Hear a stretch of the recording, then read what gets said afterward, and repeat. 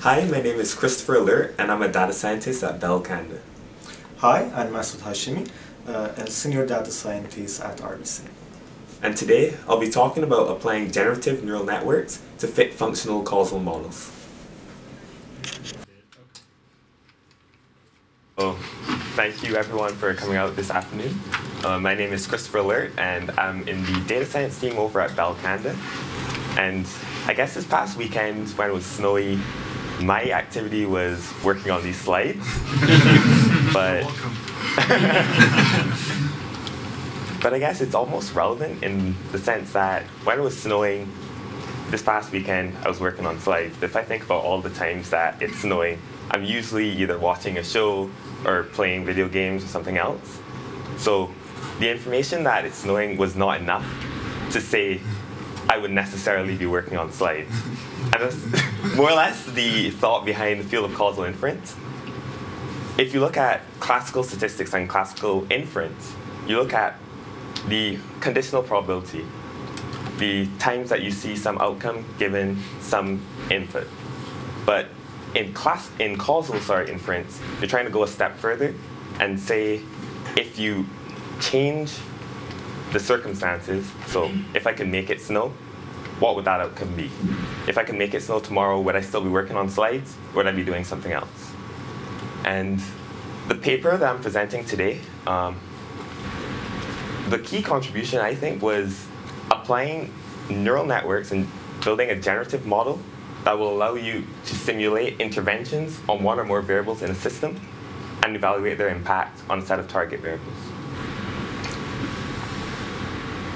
What I'll talk about is first an intro to causal inference to motivate just the problem more generally, then go into the algorithm proposed within the paper.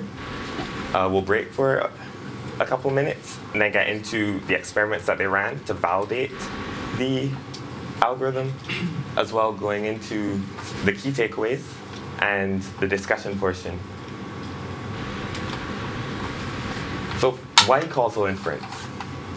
Judea Pearl, more or less known as the father of causal inference, talks about the gold standard for making causal claims today being a randomized controlled trial. However, in many situations, it's either prohibitively expensive or maybe even unethical.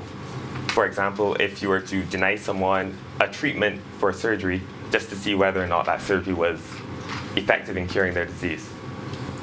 And in situations where control trials are not available, drawing inferences on causal dependencies from observational data is a way to get around and learn more from your data than you could otherwise. And so I hope in this talk to motivate causal inference, especially applying neural networks to the problem, as a good way of learning about relationships that you otherwise might not. And I'll start with some definitions. So first of all, we have a vector x, which is our observed variables in the system. You could think, for example, if x1 were the price of cigarettes, x2 was the number of cigarettes smoked on average by someone in a city in Toronto. And together, these variables that you've observed form a joint distribution P of x. On the left side of the screen, you'll see a graph being the circles with the x's in them, vertices, and the lines between different vertices, edges. This graph doesn't have any arrows. The edges don't have arrows, meaning that they're undirected. And so a graph looking like this would be considered a skeleton. Any path in the graph means that there's some relationship of dependence, potentially between variables xi and xj. And the absence of an edge between vertices means that we're assuming there is no causal relationship between those two variables. So now, what is a functional causal model? You can think of it as... Just a very quick clarification question. So when there is just there are no arrows, so do you infer causal relationship or just a relationship, like a correlation? There is a correlation. There is a relationship of dependence if you look at the underlying distribution, but it might or might not be causal. And a functional causal model has three components. First, you have your graph G, which would be a directed version of the skeleton you saw earlier. Directed meaning that the arrows indicate that, for example, x1 has some causal influence on variable x2. And yeah, you orient parents of a variable within the graph towards their parents being causes, towards their effects.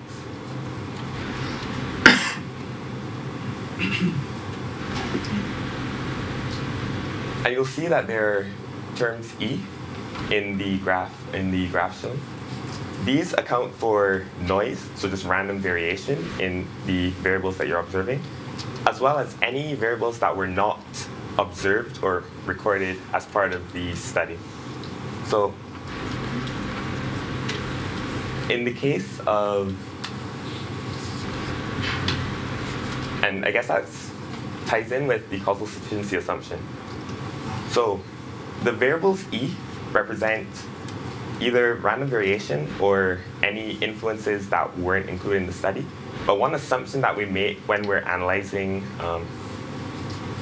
observations in causal inference is that anything that was not recorded as part of your observational sample only affects at most one variable in your observational sample.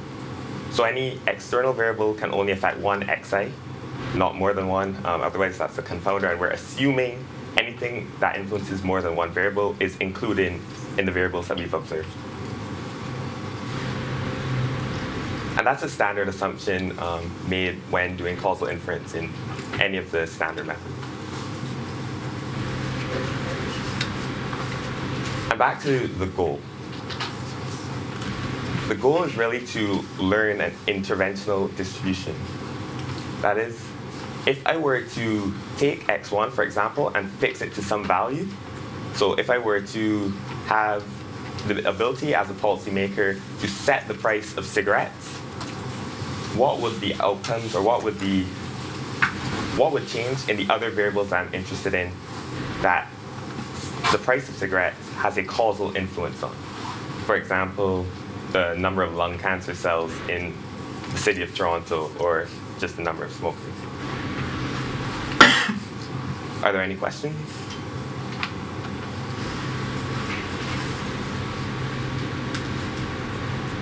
And so those are some of the definitions of the terms that we'll be going through.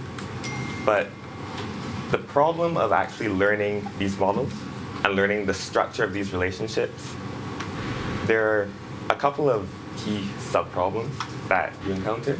First of all, the bivariate cause-effect problem. So assume that we're in a universe where you have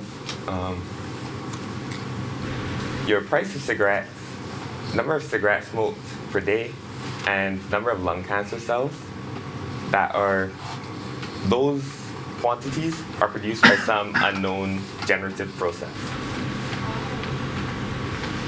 And you also have these random noise variables that are distributed according to some normal distribution. And in this universe, the number of cigarettes that you smoke in a day is distinctly a function of half the price of cigarettes plus some random noise. Further, the number of lung cancer cells is the number of cigarettes you smoke per day plus some random noise. Just assume that this is reality. Question? My question is that EV, right? E subscript B is the generative process for cigarettes smoked per day, right? Which is the generative process to generate B, right? So So then, in this case, so your A is a deterministic variable. So there's no noise in that equation, right? Because EB is actually the process that generates B.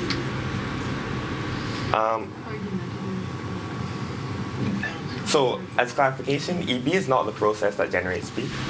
B is generated as a function, in this case a linear function, of both A and some noise variable EB. Does that answer your question? So EB is not the generative process. It is just like some variance coming from the generative process. Yeah. I guess for... So the noise is coming from a generative process? The noise is coming from a generative process, and variable A, B, and C are also coming from other unknown generative processes.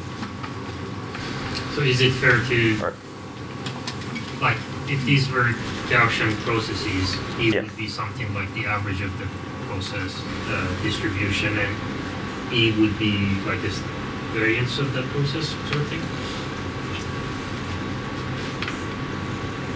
Not exactly. Or is it instantaneous noise? It's instantaneous. So if you wanted to, or you can describe a sample from distribution B as by drawing a sample from distribution A, multiplying by half, and then drawing a sample from distribution E of B and adding those two terms. Are there any more? How important is it that EB and EC are normally distributed? This is purely a toy example. So they could have any distribution? Yes. And in the algorithm later on, you'll see that the distribution is sort of chosen at random. And so that's another one of the questions, whether there's a more principled way of choosing that assumption.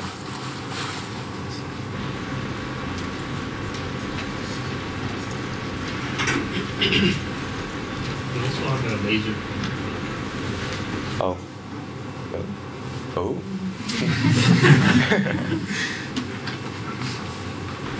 And so you get a problem of identifiability. So I guess taking a step back, if you were to fit a regression, B is equal to a linear regression, B is equal, you could uncover coefficients like B is 0.25A plus 0.5C. And it would do a decent job of predicting that relationship. But we, having this information about how this universe is structured, know that that is not the direction of the relationship. In actual fact, if you wanted to get an instance of C, for example, you would need to generate B, and C is then determined by B. And one of the problems is in causal inference as a whole is that you have a joint distribution. You have a sample of data, so records, 1,000 records of A, B, and C, but you need to decide how to point that arrow of causation between the variables. And that on its own is not a simple thing to do. Is it that B is caused by C, by some function of C? Or C is caused by some function of B?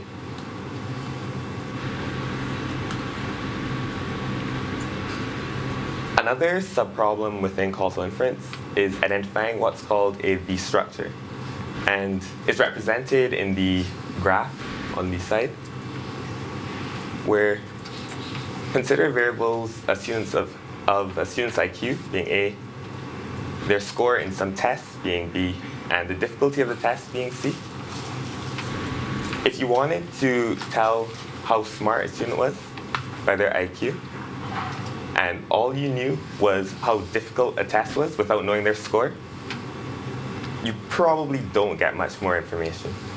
Because here I'm assuming that a student's IQ is independent of how hard a professor sets a test.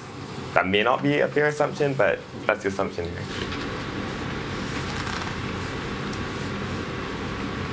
But in the case where you know both what a student's, how difficult the test was, as well as the score a student got on a test, you have more information than if you just knew the difficulty of the test. And so,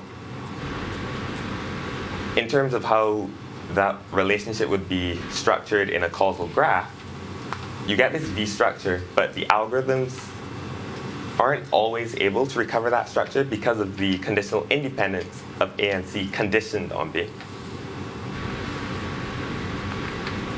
Luckily, the CGNN algorithm is good at identifying V structures. I'll talk a bit about that later as well. And more broadly, how do you actually learn these causal relationships between variables? There are different methods, one being constraint-based. So you test pairs of variables to start with on conditional independence, and then build a graph structure that way. There's score-based approaches, where you start with an empty graph and maybe add an edge, I causes J, evaluate it on some numerical function, like a likelihood function.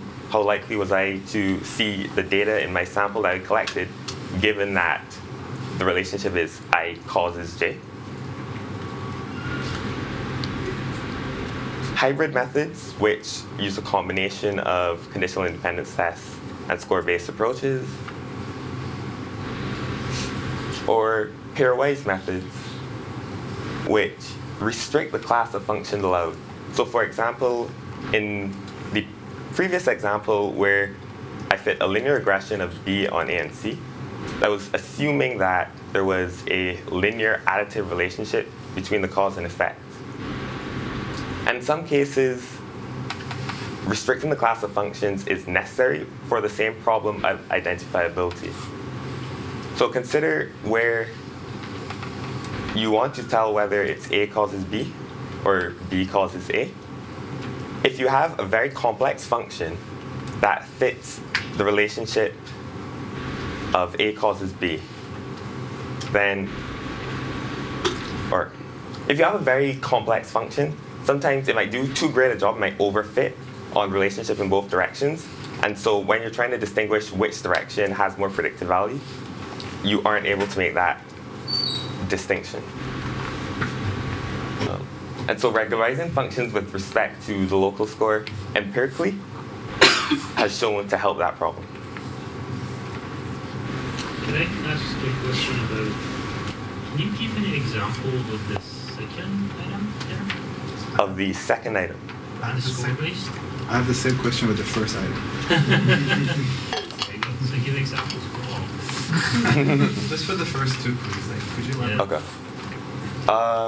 Well, for the score-based approach, we have price of cigarettes, number of cigarettes smoked, and lung cancer cells. We'll assume at the start that we know nothing about the relationship between these variables. And for the score-based approach, you would first look at price of cigarettes and your number of lung cancer cells. And you say, well, if price of cigarettes causes number of lung cancer cells, then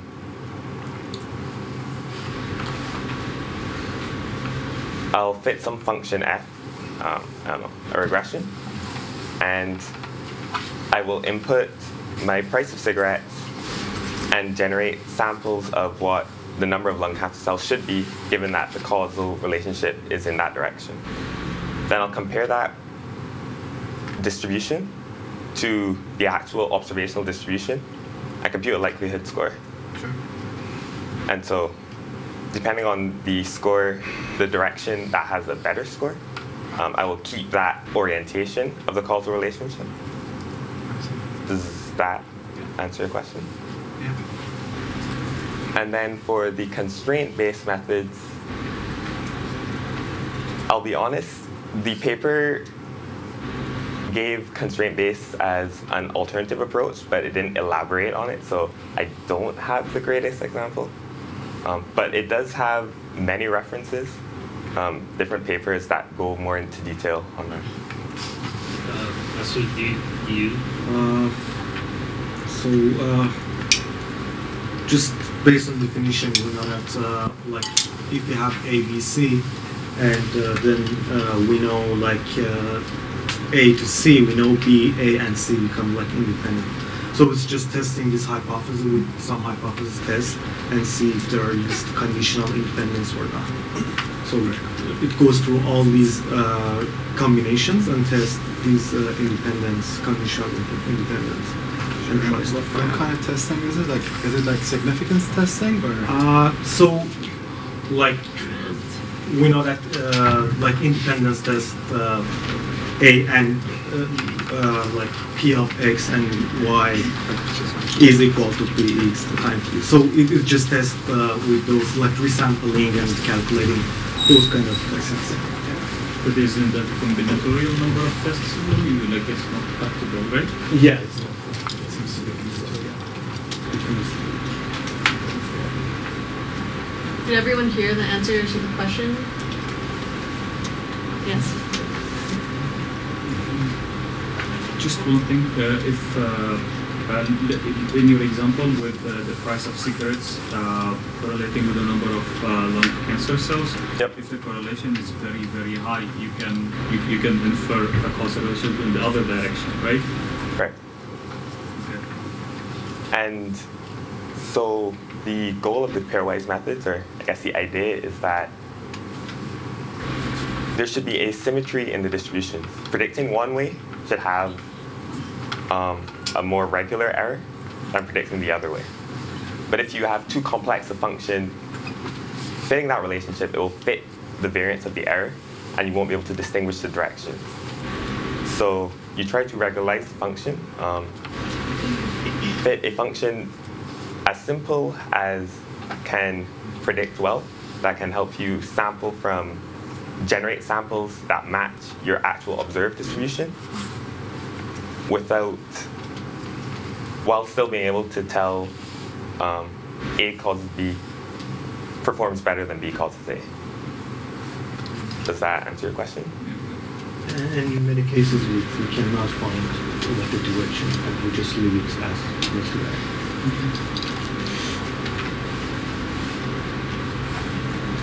And so now I'll talk about the algorithm proposed in the paper.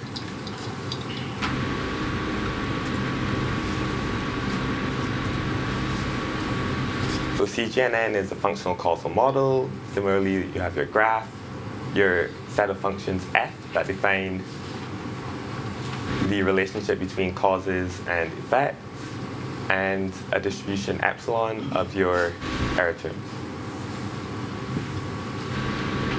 The contribution of this paper is using one hidden layer regression neural networks as your causal mechanisms f of I. And each network within the algorithm uses the same number of hidden neurons, n of h, because of the regularization constraint, and trying to be able to recover which direction of causation is actually valid. The paper also uses ReLU activation units, and your error terms, E of I, are independent of your observed variable xi, and they're distributed IID by the same distribution. In the paper, they use either the uniform 0-1 distribution or a standard normal. Can you explain the graph? Like what's happening? Okay.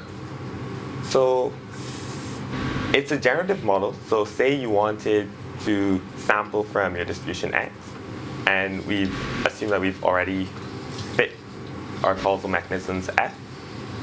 First, you would sample from your normal distribution. Sorry, before you go on, so what do you mean by causal mechanism? Did you define that before? Yeah, sorry. So your F hat here defines a family of functions. Each F hat, 1, 2, 3, 1 through D, relates causes of variable I to variable I, to effect variable I.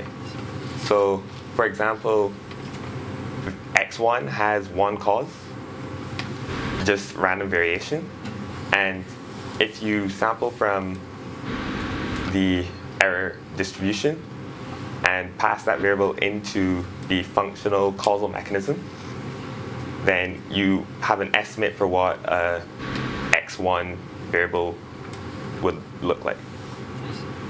So, in your examples before, you were talking about linear relationships between your variables, like noise and other variables. Yes. But here you were saying there's f, which is a more general function that relates e, which is noise, and x, which is, for example, x2 is some function of noise e2 and variable x1. And essentially then you build a graph out of all of this. Yes.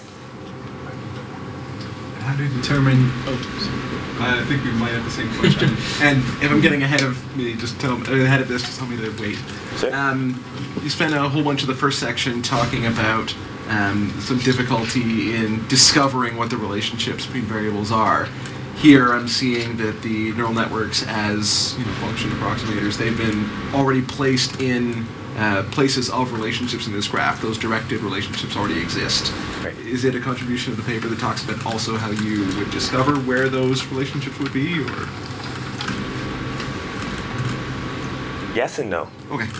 So the input to the algorithm in the paper is a skeleton, which is the undirected graph.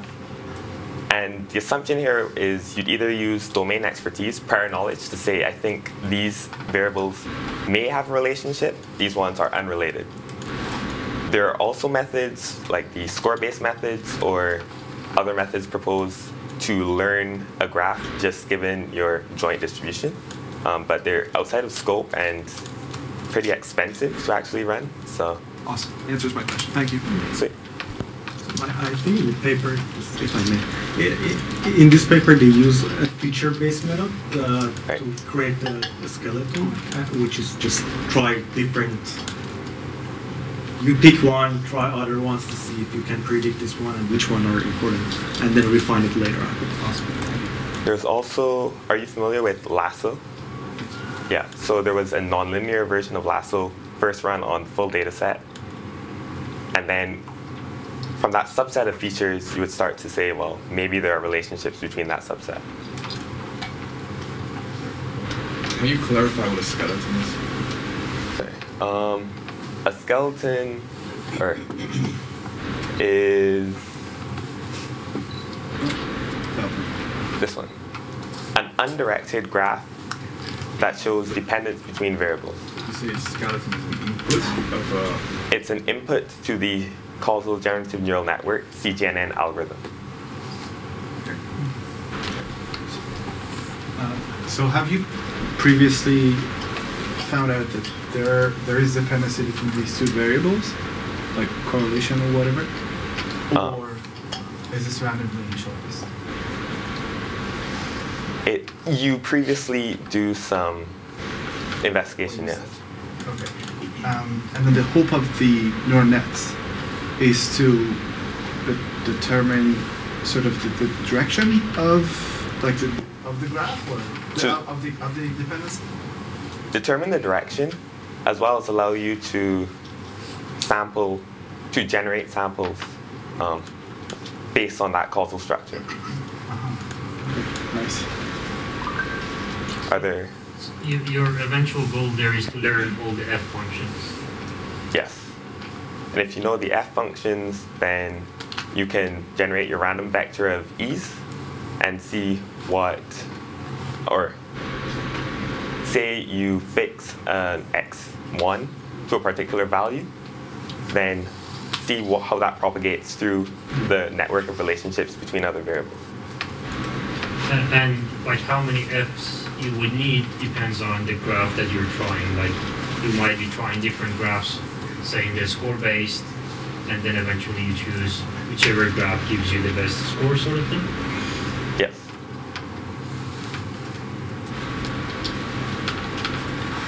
I have a question. Yep.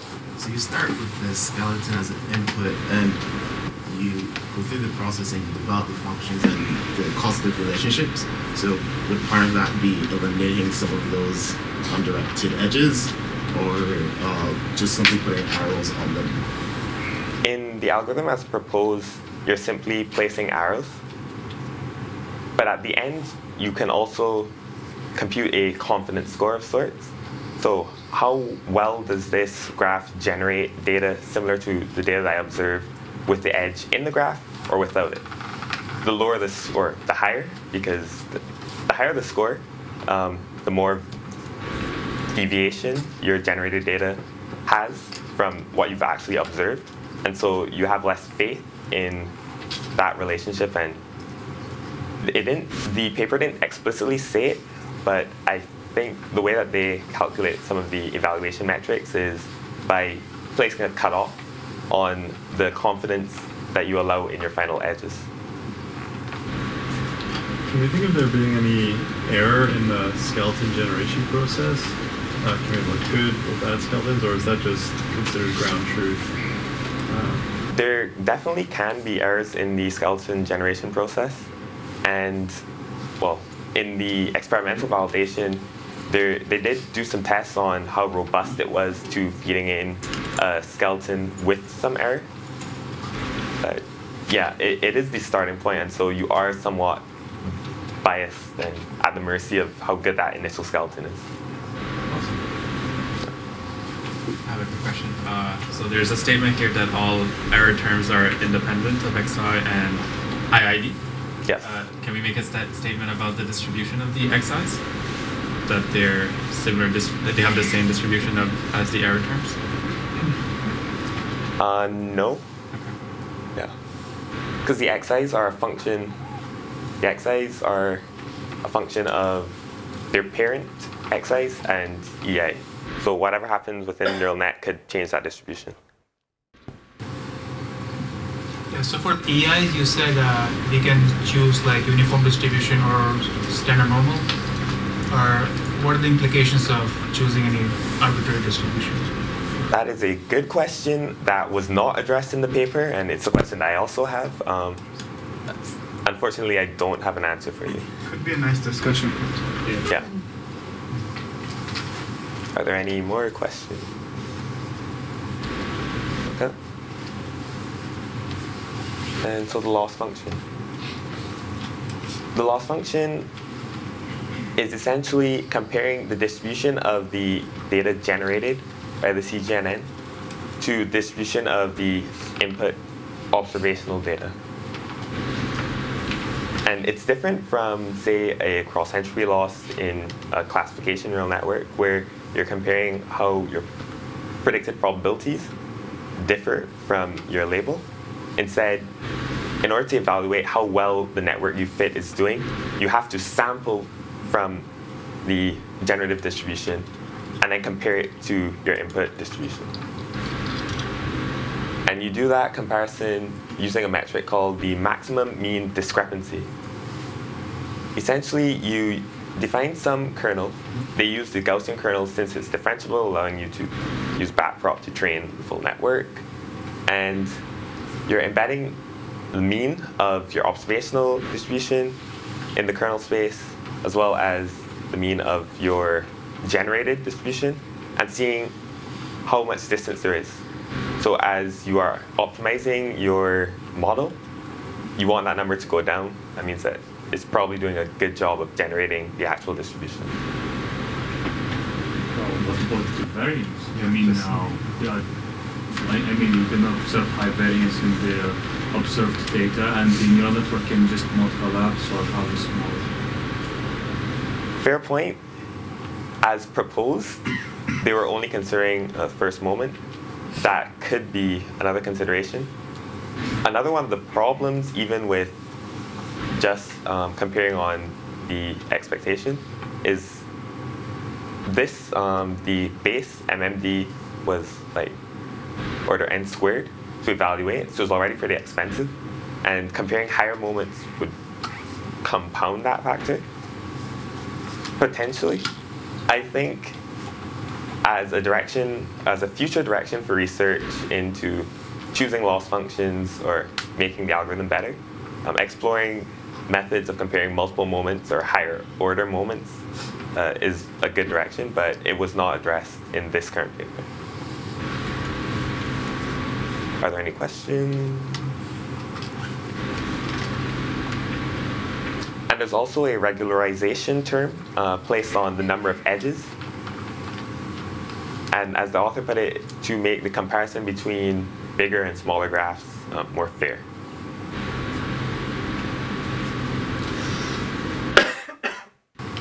And now I'll talk about the actual algorithm used to learn this structure. First of all, you start, well, there's a typo, ignore the for and entering iterations, but you start with an input of your skeleton causal graph and your regularized objective function, and you go edge by edge. So say x1, x2, and you fit two neural networks, one with x1 causing x2, or I should say x1 plus some EI causing x2, and you train the opposite direction as well. The one with the smaller local score is then the orientation that you will keep. And you continue doing that for each edge in your skeleton. Just a quick clarification question. The schematic of the model that you showed us maybe 3 slides back? Yes. That's the end state of the model? Yes. That's not where you're starting? No. And it's at this stage, this first stage, where you start to fit a function f in between each edge picture. Doesn't that mean you have to fit f both directions? Yes. It's a very expensive process. That's one of the drawbacks of this. And also an area of research that the authors have on their radar going forward. So, no, please go on. You may answer my question. Yeah. And so, depending on how you orient the edges, you could create cycles.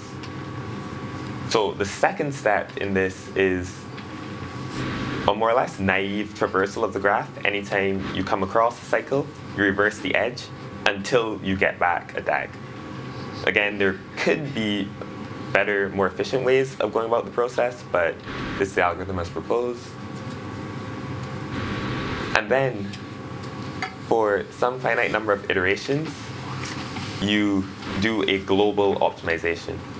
So you pick an edge, reverse it, and retrain according to the global score. So the maximum mean discrepancy between the full observational distribution and the full generated distribution, whereas before we were just doing the 2 variable distributions. If the score globally is better than the graph that you had, then you adopt the new graph and continue until hopefully reaching a local optimum. And at the end of the process, you have those confidence scores in each of the edges that you fit. And it's a measure of how well the model generates with the edge in versus if you had removed it. Are there any questions? Quick clarification on what's a DAG? Sorry, a directed acyclic graph is a graph, so vertices and edges, where each edge has a direction. So A points towards B, but there are no cycles. There's no 3 vertices that form a circle. I got you acyclic graph. So. Sorry, are there any more questions? So, do you mind saying that I may have missed it? But step 1, when you start, there is a direction or there is not a direction? When you randomly set the direction and then you refine? Is that what's going on? So at the start, the input is just a skeleton, sorry, S, and the skeleton is completely undirected. There are cases where you could feed a partially oriented graph, a completed partially directed acyclic graph, CPDAG, but I guess for this talk I just didn't talk about that case. So the reason I'm asking is that, so you say producing new G, and also you're saying traversing the graph and remove cycles by reversing edges. So like it has to be edges to be reversed. So after step 1, every edge has an orientation. Yeah, every edge has a direction, and so by step 2 you're removing any cycles. What is the last one? Sorry. D there is... Discrepancy? No. D is data. D is the underlying observational distribution. Yeah. So that's where you would compare, if you generate from your fit model, the distribution of that compared to the distribution of the observational data that you train on. Are there any more? Yeah, so I want to ask you, how do you know your target data distribution? Do you have to approximate it by some other distribution? How do you model that? You're trying to measure discrepancy between two distributions, right? Right. So when I understand you're getting the neural network with your error, right? You can sample from that, but from actual data, right. How do you know the distribution of actual data?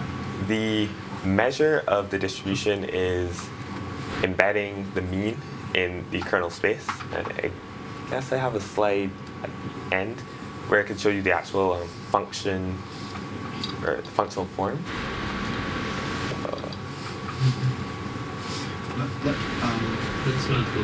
No? So let's get to that. So you'll answer the question when we get there. Well, appendix, but... Oh.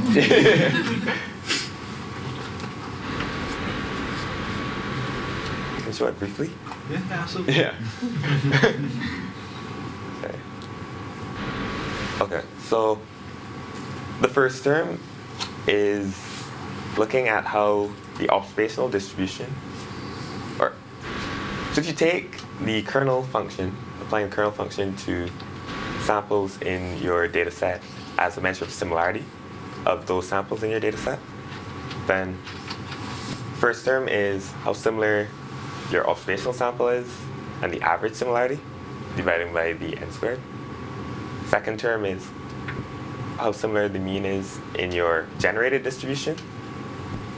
Third term is a measure of the similarity of your observational with your mean. And because you're subtracting those terms, you want them to be similar, so it approaches 0.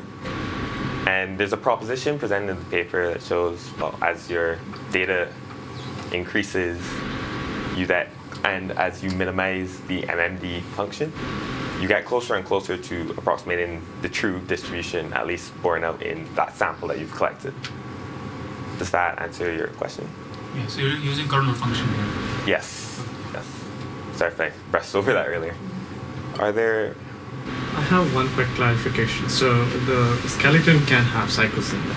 The skeleton cannot have cycles. So what do you mean by removing cycles in second step? In the second step, you are...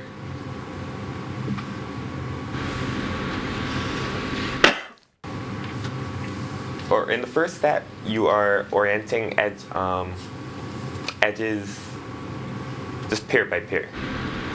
So they're...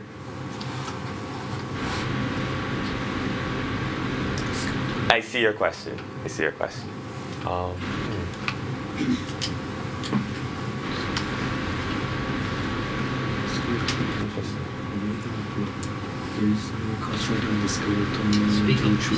I guess, yeah, there is no constraint on the skeleton.